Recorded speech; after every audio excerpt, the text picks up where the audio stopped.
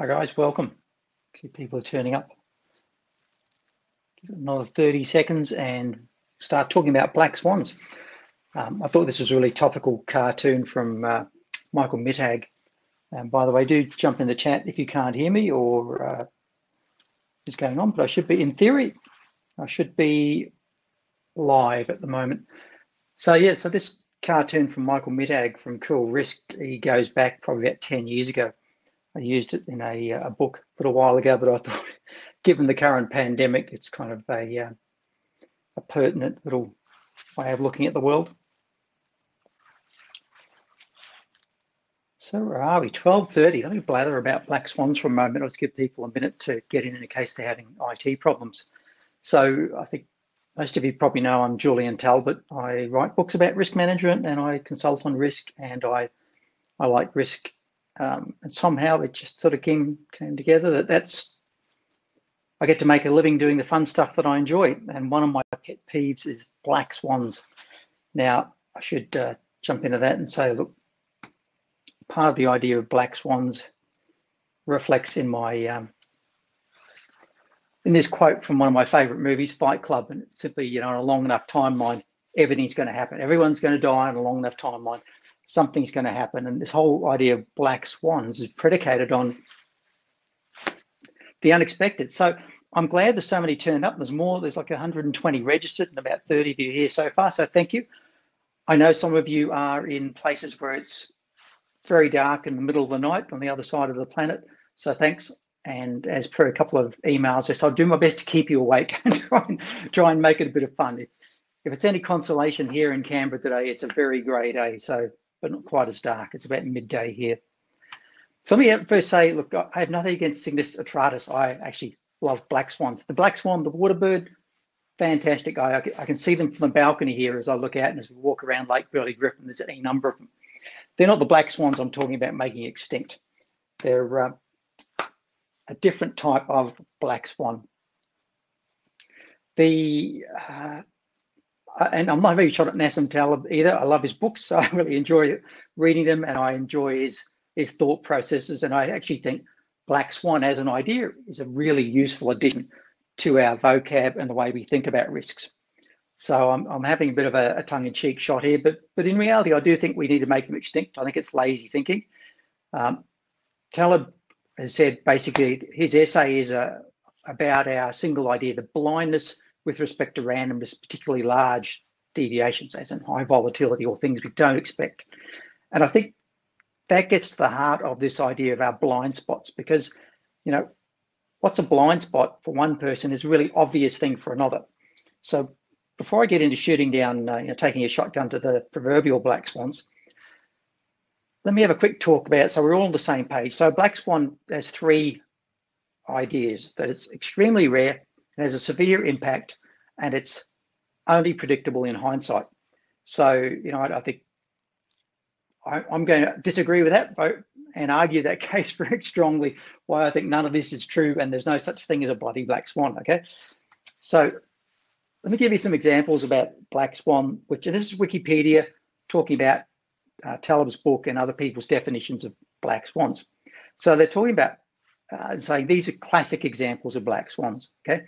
Major scientific discoveries, historical events, artistic accomplishments, the rise of the internet, the personal computer, World War I, dissolution of the Soviet Union, September 11 attacks.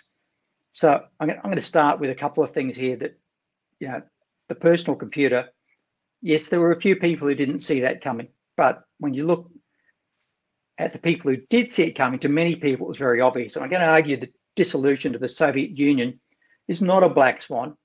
Most of Western Europe and the United States and half the world have been working for years to try to dissolve the Soviet Union. So it wasn't as if this was something out of the blue. This was something we actually constructed and worked towards creating. And then suddenly everyone goes, oh, it's a Black Swan. That was unexpected.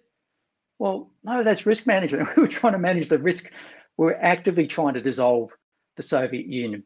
The September 11 attacks as well, they're often referred to as a Black Swan. I'll come to some examples of that, but fundamentally, we know people have been hijacking planes for years. We know people have been doing suicide attacks, not just suicide vests, but, suicide truck bombs and all sorts of things, even flying planes into buildings. In 1936, I think it was, there was a World War II era bomber flew into the side of the Empire State Building in a fog.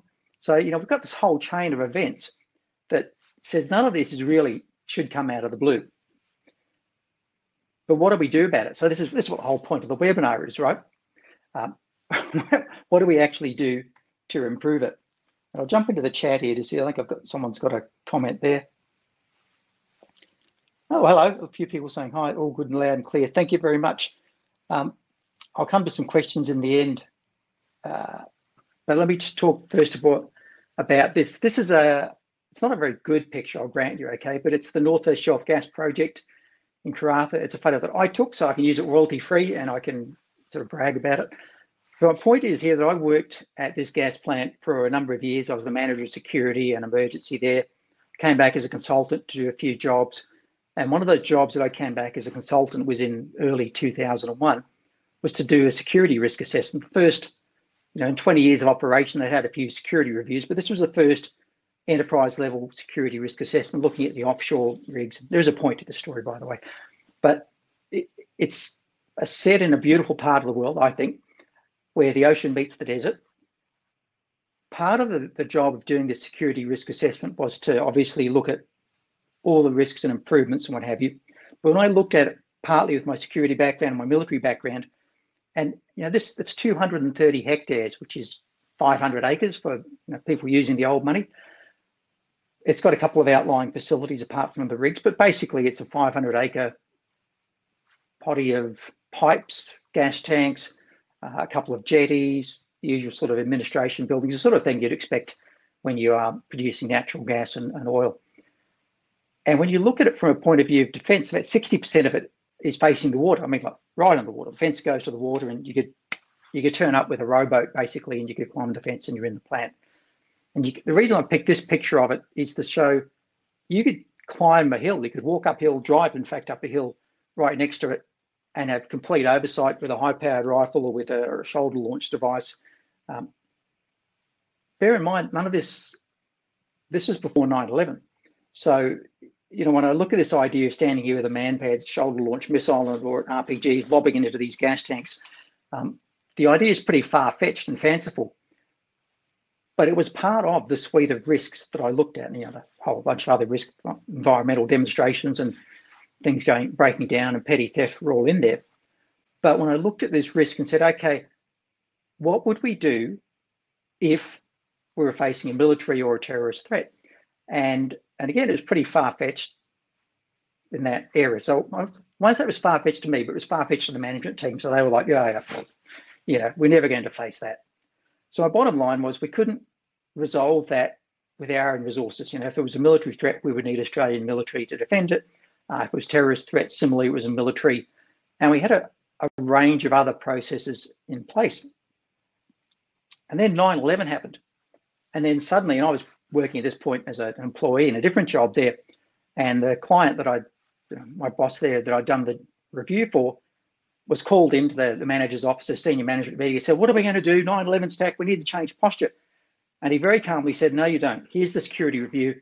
It's all in there. Here's what we would do if, and it involved upgrading CCTV, upgrading liaison with the Defence Force, upgrade a whole range of upgrades to getting people to safe, including having call-off contracts. So this is part of what I'm saying to us as risk managers. And it doesn't matter if you're talking financial risk, global financial crisis, or you're talking any sort of a risk issue, is to think about the worst case scenario and have something in there. Have something in your risk assessment and your process so that it's not a matter of reinventing it and we go, 9/11 was not a black swan in the world of security practitioners. A lot of people have been thinking about these things. But it was actually having that solution in there and saying, this is all we do. These are the steps we take. We already know what we're going to do. We don't need to rewrite this. We don't need to revisit it. It's been thought about. So I'll get into the nitty-gritty of a few more ideas. So basically, there are a couple of things which we can do. One of them I like is the all hazards approach. And that simply says, look, when 9/11 happened, we didn't have to go and create a whole cadre of firefighters and ambulance officers and police, because we already have an approach to managing risk, just as we have insurance and we have contingency and we have all sorts of things in place. Another topic I'm going to talk about is probability distributions, thinking about what's the range of possibilities, and then crazy ideas. So, and for example, to think about crazy ideas, if we were to think about the most outrageous risk, the biggest black swan of all you can imagine. So what is that? I mean, I don't know. I read science fiction. Most of it's in there. Could the Earth be destroyed by a piece of antimatter at any point? Could the moon split in half and cause the end of the world, as a Seven Eves, a book by Neil Stephenson, recently proposed? All of these things can happen. And it's just about having the craziest ideas and accepting God. It doesn't matter whether it's antimatter or dark matter or alien invasion.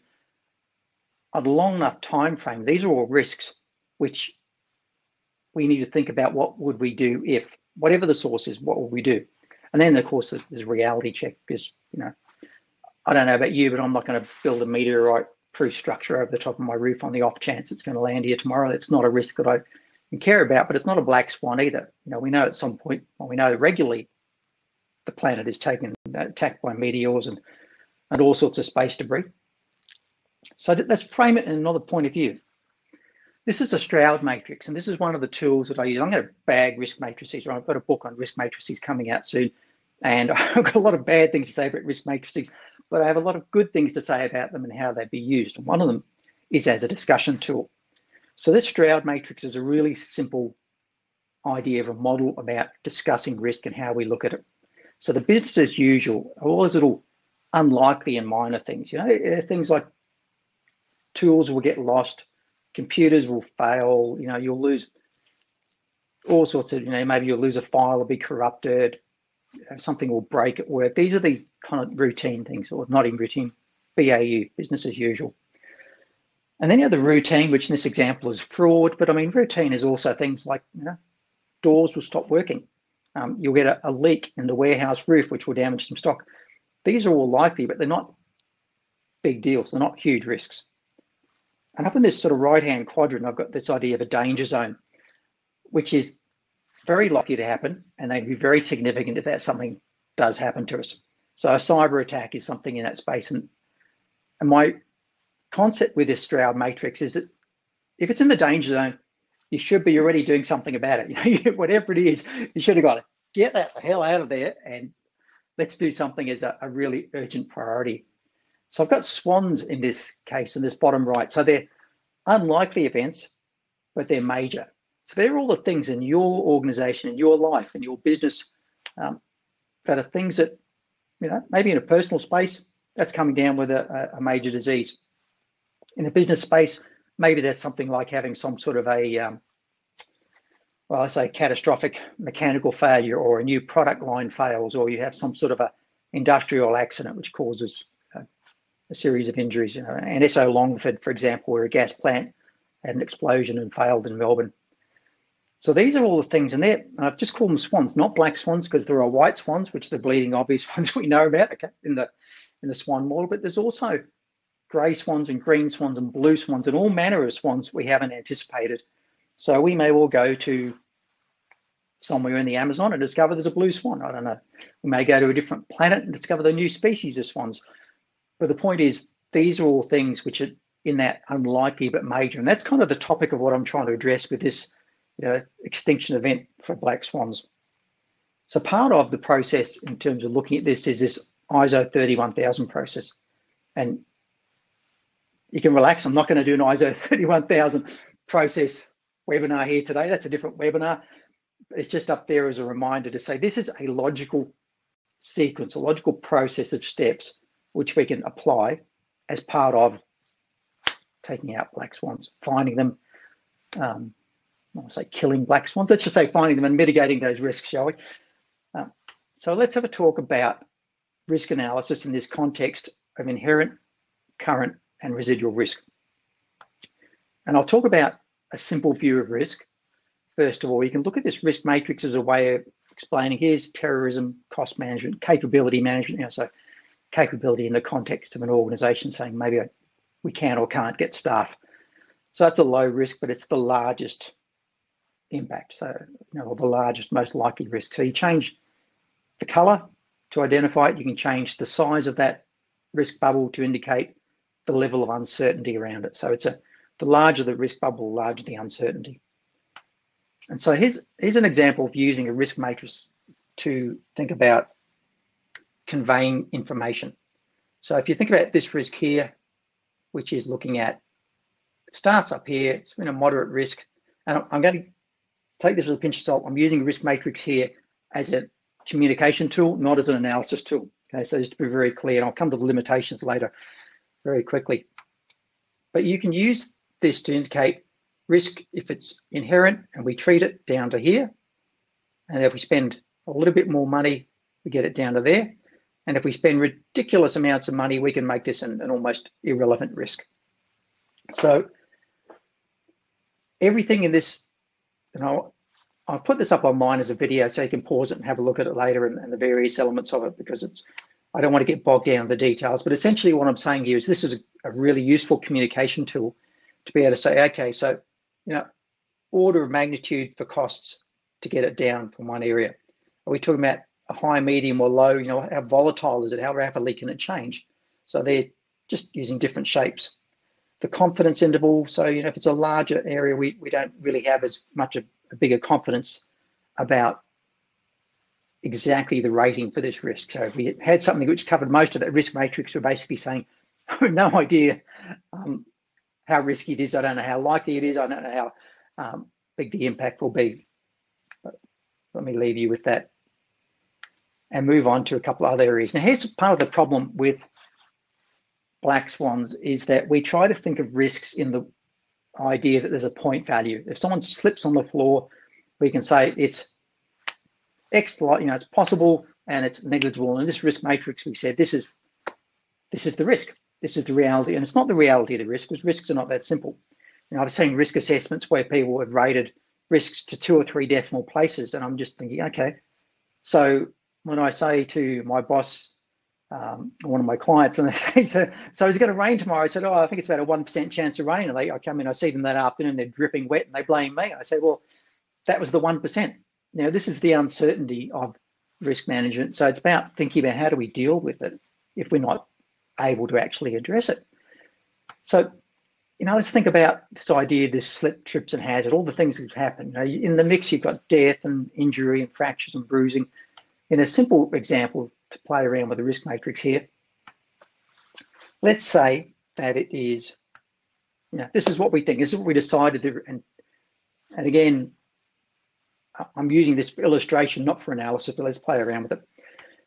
So we know, that's really pretty notional, a bit useless really in the scheme of things. What do you do with that? You think it's probable someone's going to bruise himself if they slip on a water leak somewhere. So let's have a think about what could actually happen. You've got water on the floor, someone walks in, slips on it.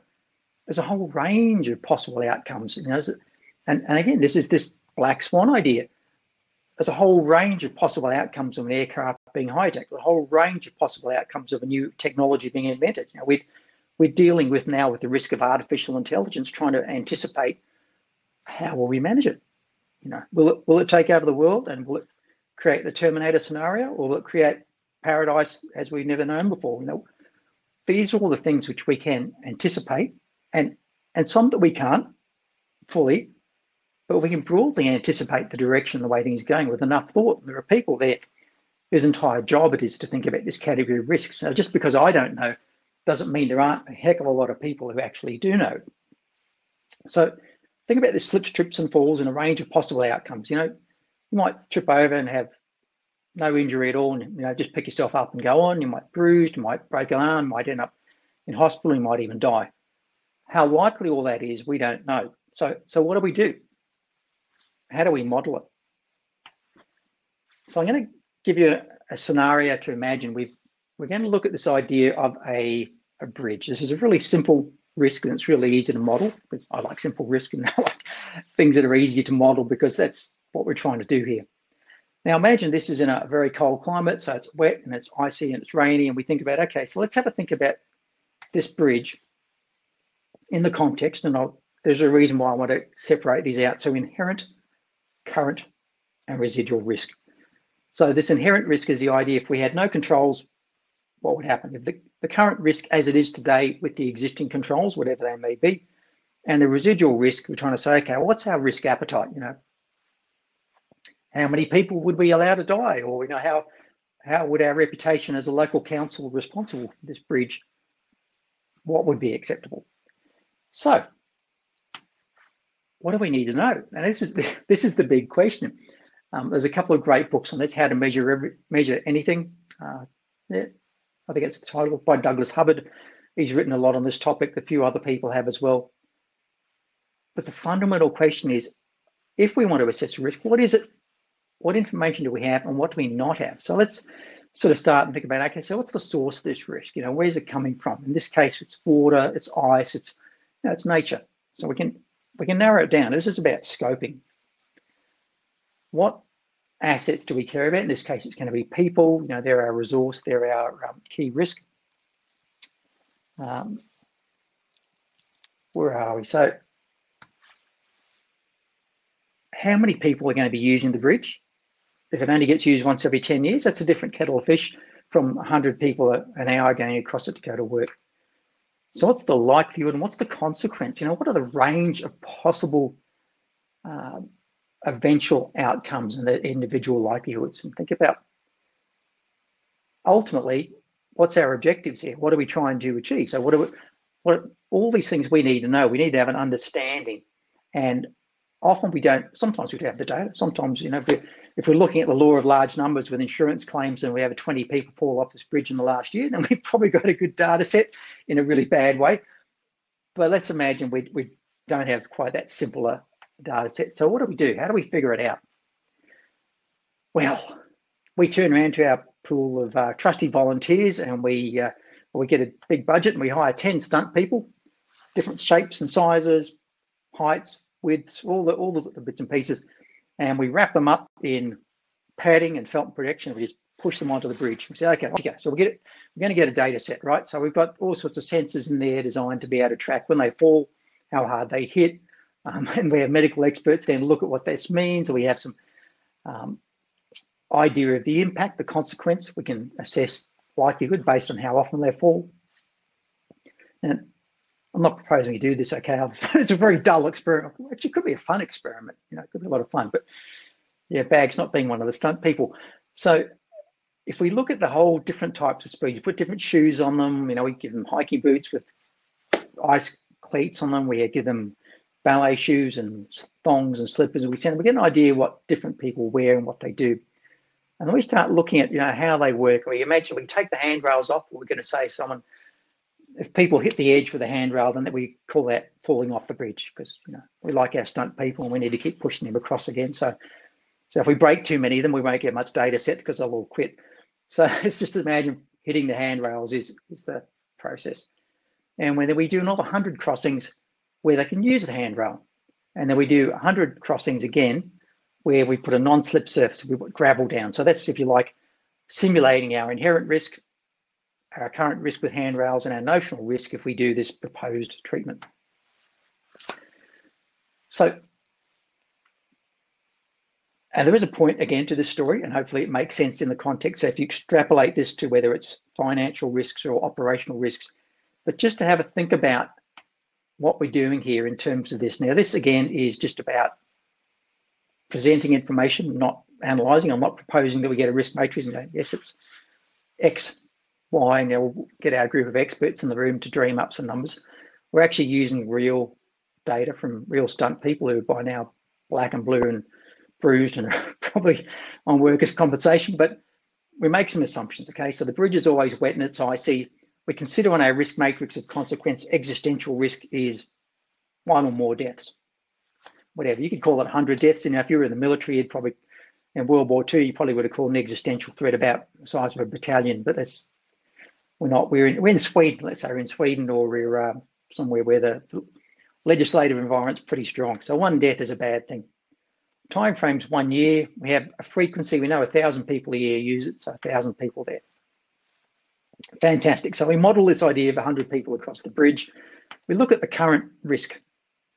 This is how many stunt people fell over, and you can see the distribution of how injured they were in this notional study. We look at the inherent risk and we say, okay, so what does that look like? So up here, if there were no guardrails and nothing to hold on to on this icy bridge, we've killed 2 people and, majorly injured pretty much everybody, really, one way or another. And then we look at this sort of residual idea of putting a non-slip surface on there, and we think, okay, so now what are we talking about in terms of all hazards, and what are we talking about in terms of presenting and analysing data? We're looking at this different model. We're looking at something, we say, okay, we're no longer saying a slip, trip and fall is a point and shoot value, and we're no longer saying that this range of outcomes, I never thought someone could fall to their death on it, because we modelled it. We've looked at it and we've said, okay, this is this worst case scenario, and it's kind of, this bridge is a bit more dangerous than I'd like to think it was in real life, but it's a model. But how do we then present risks in ways which make sense? So I'd argue there's a better matrix where you start to think about likelihood being 0 to 1. That's a probability. That's basic maths, right? So we don't get more likely than guaranteed. But consequence of 0 to 1, whatever your existential threat is. So if it's the entire budget of your organisation, or it's the loss of your platoon in a military scenario, or it's whatever you consider one risk to be.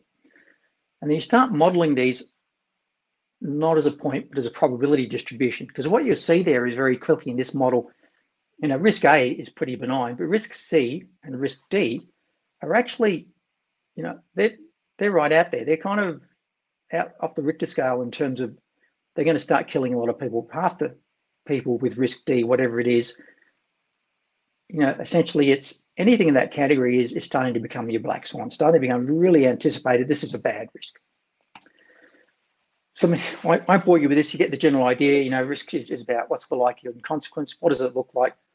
Map it. And yes, you can have, I want to talk about, again, this idea of the black swan. Risk C is a double dip. It's the camel with 2 humps, okay? And people might say, well, how can you have this sort of probability distribution? Well, it's a little bit around contingency. So let's say you are building a new submarine. You might say that the cost is likely to be, or the cost overrun is likely to be this, and that would be the left-hand side of this curve. So where we're looking at this kind of an area, let me draw this. This part of it is where we think our cost will be. We can even do some analysis and say, well, this part is starting to get unacceptable, so we have to think about how we manage our project risks and that. But what happens here? This is the part where we've actually had the discussion. Instead of just going to our bosses or our politicians saying, no problem, we've got a great submarine, we can bring this in on time and on budget, which of course is what we all want to say.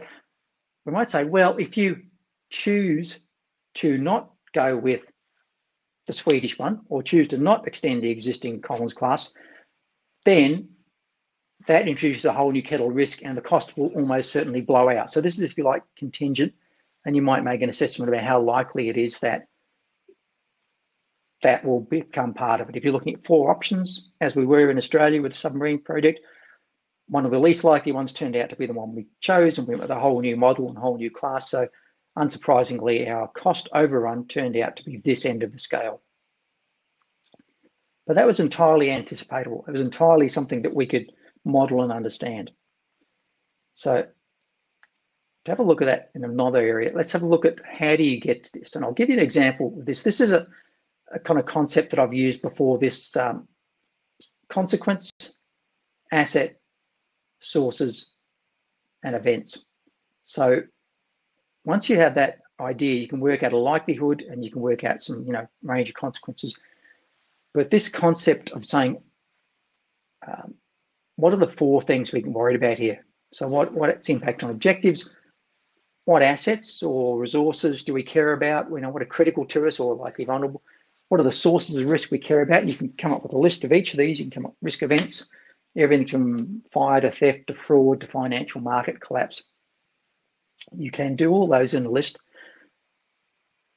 But getting away from that, or in terms of applying it, you start to think about this causal chain. And this is where a lot of the risk thinking I'm going with at the moment is in terms of what's the causal chain that's leading to this. And I don't want to point and shoot 3 decimal point accuracy risk, right? I actually want to think about what can I do in the scheme of things in a Swiss cheese model to make sure that it either doesn't happen or it's so unlikely, or if it does happen. And again, looking at this in terms of likelihood versus consequence management, we're think about classic a meteorite strike or a bit of dark matter, antimatter hitting the Earth, creating massive disruption, earthquakes, whatever you want to call it. Not a lot we can do about likelihood, right? And so we can't really break that causal chain of a meteorite strike. Not yet. Give it time. I know people are working on it, and when we're on Mars, there'll probably be a few Martians who don't care what happens on planet Earth with the meteorites. But right now, I'm a bit concerned that we should have some sort of a plan in place. So this idea of escalation factors and escalation barriers, and a little bit with bushfires, for example. There's a certain amount we can do to prevent bushfires. There's not a heck of a lot if we have a super drought or we have the conditions we had a year and a half ago, when basically any spark turned into 1,000 acres of fire. But if you think about, and rest assured, again, take a deep breath. This is not a webinar about bow tie theory and bow tie tables. I just want to illustrate the idea, because when you start to think about this case, CASE, the consequent asset, source, and event, you start to think about, okay, well, how does that relate? What are all the possibilities that you might come up with? So you might think about an example of a network breach, and keep it simple.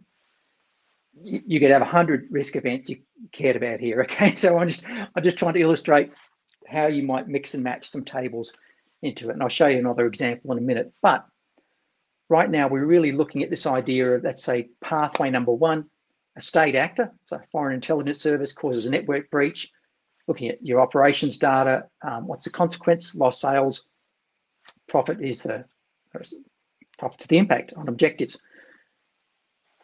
So when you start modeling these in a herringbone or a root cause analysis or a attack tree, you start to come up with all sorts of possibilities. Now, some of them are ludicrous, okay? So terrorists are not going to steal your building. They're probably not going to steal your stationery either. But likewise, petty criminals are not going to blow up your service station or put a truck bomb underneath your car park. So you can eliminate some of these ideas. But equally, some of them will be a little thought-provoking. Some of them will cause you to think, okay, would I... in my mind, I look at it. If someone goes to their boss and says, sorry, boss, it was a black swan. I'm just like, well, you really didn't think this through, or you listen to the group think. So and any number of examples of groupthink, which I won't go into now because some of them are just kind of tragic events, but we all know what we mean by that. So here's my rule of thumb. Don't worry about this black swan idea. If you treat the top 10 risks, you are going to address most significant risks, and you're going to have an all hazards approach. If you think about this idea of the objectives are comprehensive and defensible and prioritized, and I mean prioritized in the sense here, you can't treat everything. I remember coming into a job, I won't say where, but I inherited some risk registers and risk treatments, some of which were like put some CCTV in the CEO's garden shed so nobody steals the lawnmower. I'm like, okay, it's on the risk register and I can't ignore it. And there were a couple others a little more real. I can't ignore them, but I can prioritize them. I can say, okay, until I do my next risk assessment, I take off the whole CCTV and the lawn lock, so I don't have to worry about that and waste resources and money on it. I'm just going to move that down the list and I'm going to work my way through it. So that's a strategic way of thinking about how to address them. So move away from it and start thinking about all this possible sources of risk, all the possible events could happen. You end up 300 odd risks, let's say, for a single enterprise security risk assessment. If you're doing an enterprise risk assessment that's covering not just security, but finance and safety and procurement and supply chain, you might end up with 1,000 risks by doing this same model. Okay, so there's just an example. If you think about rolling them up, aggregating them, and then where you are, the location and the facilities and the situation will vary a bit, but you might end up with this whole aggregated risk, which should be less than 50. So this is a rule of thumb. Okay, so do not go to your boss and say, Julian Talbot said only 50 risks or exactly 50 risks on the risk register, please. That's not what I'm saying at all. I'm just saying this is a rule of thumb that if you start with a lot of risk, you want to get them down to something in the space of about 20 to 50, maybe 30 to 50, and then just look at the top 10 in the context of this all hazards approach, of course. So just to model what I'm talking about and give you an idea, here's a notional kind of concept. You just start with a table. Just roll all these things up and say, okay, all the things could possibly go wrong. What are all the consequences that I care about? My reputation, my costs, and these are all in the context of objectives. Okay, so they don't really exist alone. I hope we're all on the same page there. We look at the assets that we care about, whether it's information, people. We look at the sources of crime. This is a really, just a simple example of a service station looking at security risks. Same principle applies. Some of these, when you join together, they won't make sense. Again, cyber criminals are not going to go along and do an armed robbery. Okay, that's not their whole MO. That won't happen. But when you start looking at linking all the things that could impact each other, you start to see swans walking around. I don't quack, but, swans, whatever sound, the honking noise that swans make is coming loud and clear. It should by this point. So you're starting to see, okay, so what's the likelihood of this event playing out? We've got the 3 ways of looking at risk, and this is one of the things that I look at. These 3 laws of the land, law of the jungle, law of large numbers. So law of large numbers, if you've got some good historical data. Insurance is an example. Cybersecurity is a classic because you can tell how often your network is getting hit. You've got logs about how many attacks or attempts are happening there. You've got data in the broader world that's being reported to governments about how many hacker groups there are out there, what the latest techniques are, how it's working. So you can do all sorts of great statistical modeling. And Monte Carlo especially will give you and again, not a webinar on Monte Carlo. I'm sorry, if you know what it is, fantastic. Otherwise, just look it up. But Monte Carlo can give you a really good long tail, which you might say, I think it's going to cost me, $100,000 for a cyber attack. But this Monte Carlo model says if everything goes wrong and the nth degree goes wrong, I'm up for $10 million. I can't afford $10 million. My business isn't that big. So I might then start to say, well, I've either got to cut that off with risk treatments, or I've got to get insurance that might cap my amount. Maybe I can afford $100,000. I can't afford $500,000. So that gives you information about where to look at your cutoff point. Now, the next one's the law of the land. So this is really looking at areas where you can think about criminal data, but you can also think about competition. Legitimate competition in the marketplace where people are trying to outmarket you and out there. That it all works largely within a legal framework, mostly. Okay, there's a few notable, Enron being one classic example, but generally speaking, you can look at these and you can actually model it. You can historical data, you can look at what your competitors are doing, you can look at contract law as a defense in this. But now we look at this sort of law of the jungle type of approach and this is the world of black swans, okay? Black swans, all coloured swans. So this is where you have anything goes. You have an adaptive adversary who's using asymmetric tactics against you. You don't have a good data set. This is where you're looking at maybe new evolving threats. You might be looking at use of AI for ransomware. You might be looking at terrorist and assaults, bomb attacks, these kind of things that are very uncommon, very unlikely. You can't take them to court and sue them and have a nice little legal argument. You don't have any statistical models that you can rely on. So this is where you start looking at subject matter experts to work attack trees, to look at root cause, to look at causal chains, maybe Delphi technique and workshops to explore these ideas. So we've got, I'll just keep going. I'll get you out of here within the hour. So I did say 12:30 to 1:30, maybe even a bit quicker. But let me have a look then at this idea of risks and an example. So going back to that service station we talked about where people will be doing armed robbery, you can think this is law of the land stuff. So you can use some historical criminal data. It's a little bit adversarial, asymmetric, but you can apply the law of the land here. Equally, though, you've got the law of the jungle because you don't know. As a boss of mine in the security business used to say, he said, after 20 years in the business, he said, I know every trick in the book except the one they're using right now. And I think that's classic thinking about swans. We know pretty much all the things can go wrong except the next thing that go wrong. So how do we anticipate it? So this is some of the techniques I use, and I'll rattle through these. So again, it's the same sort of thing. Likelihood can be informed by things like the demographics and the local data and what have you. And you can think about the inherent risk depending where you are. Some parts of South America, maybe Afghanistan right now, it's not going to be a wonderful risk, because the inherent risk is likely to be quite high, and there may not be existing controls. So you can think about how we inform by threat assessments. So we can look at how adequate are the existing controls, what are the historical events, etc. And this is one of the areas that I like to think about too, is this P10, P50, P90. And so that's a typo, that P5, P50 best case sort of thing. Actually, no, it's correct. There's a best case and a worst case. They're your outliers, okay? So if you think about 90% chance that these things will happen, start thinking about the worst and best case, which are 5% each. It's a little bit like the 80-20 rule, but here I'm just separating it out. And you could, depending on your level of uncertainty or your confidence with this, you might say I've got a P95. You might say I've got a P80, and it's sort of 10% best case, 10% worst case. I don't know. But the important thing here is you're actually stating your level of uncertainty. So you're actually being able to say without, or maybe ideally with, mathematical models.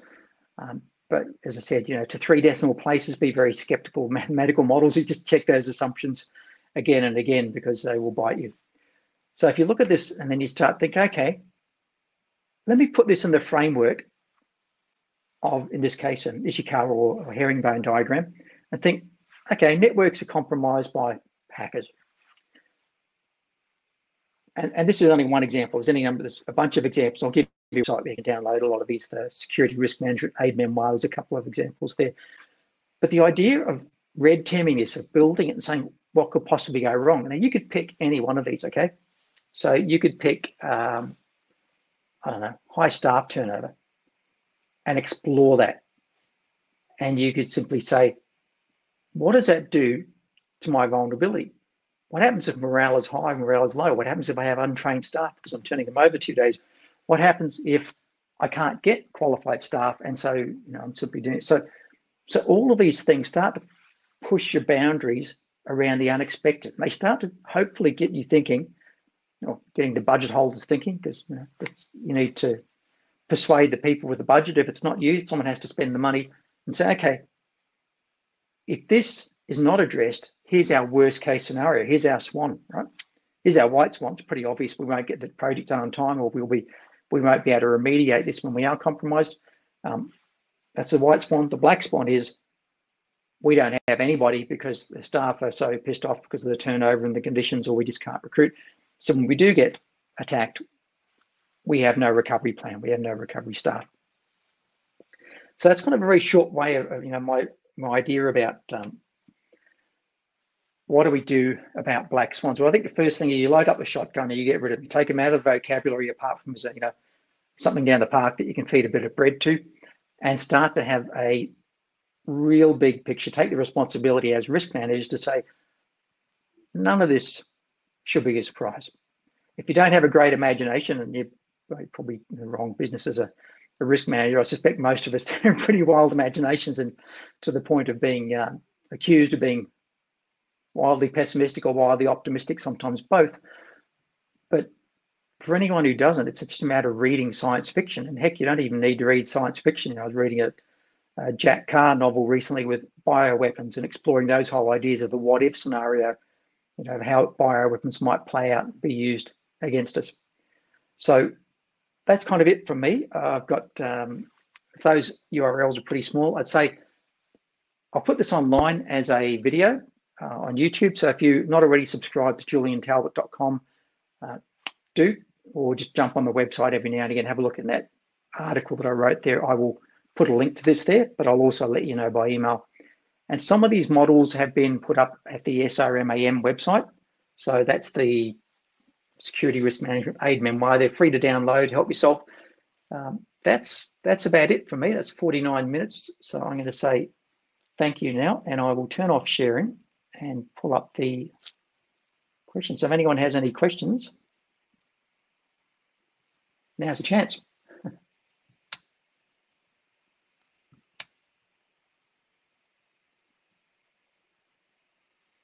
Let's see.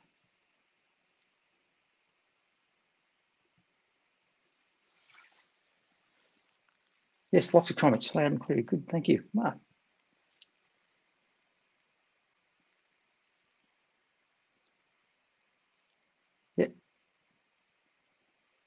Yes, there will be a recording sent out. So how to perform bow tie diagrams.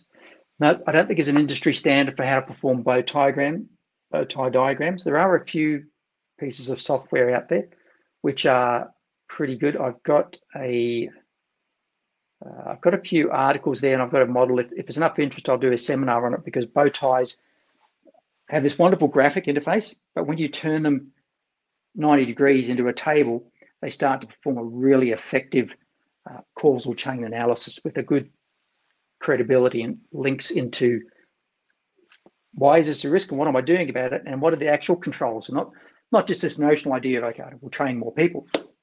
But the bow tie table then lets you say, okay, well, I'm training them to what standard, to what criteria, where are the records kept, are the records up to date? So it's a pretty robust.